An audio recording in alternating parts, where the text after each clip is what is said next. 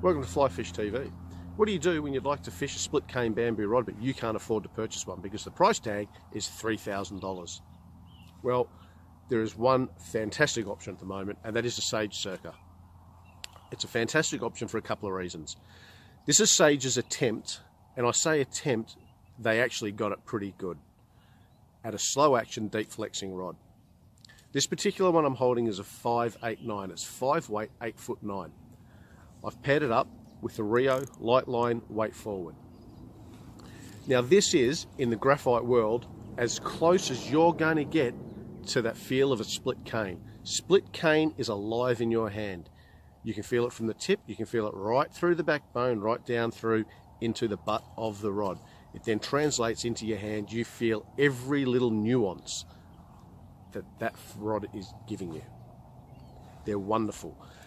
The Circa that Sage has designed has been around for a few years now, but unfortunately is about to be discontinued.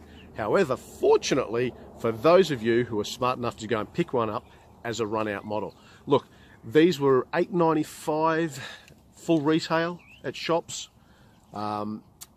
Dealers now are having them for $450. Look, half price essentially. They are worth it. If you would like to try fishing a split cane, but you don't have the finances to, for a $3,000 rod, not everyone does. I sure as hell don't have the finances to purchase a $3,000 rod. These are a fantastic offer. If you'd like to get out onto small streams, little rivers, feeder creeks, you want to drop that tiny, tiny, tiny dry fly right in front of a trout. You don't want to have any surface movement on that water at all. You want a line that is dead straight and delivers accurately. Well, once again, Sage Circa.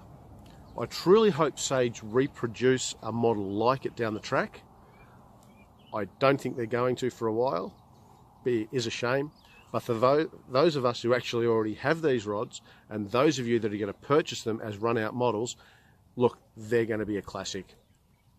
They change and transform the way you fish dry flies. You can't fish heavy nymph rigs on them. You can't fish them in strong winds. But I tell you what, on those magic days where the sun is out in force, the rivers are low, it is still and quiet, they are fantastic. They're phenomenal. Do yourself a favour, run out, grab one while you can. Have fun.